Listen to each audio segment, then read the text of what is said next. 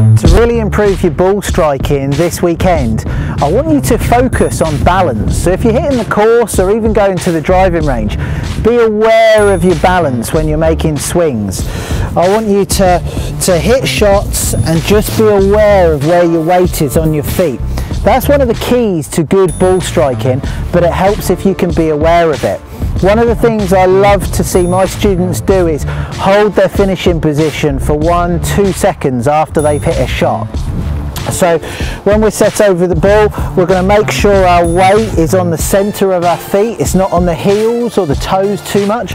We should be poised, athletic, ready to go, so we can jump up and we're ready. That's what I want to see.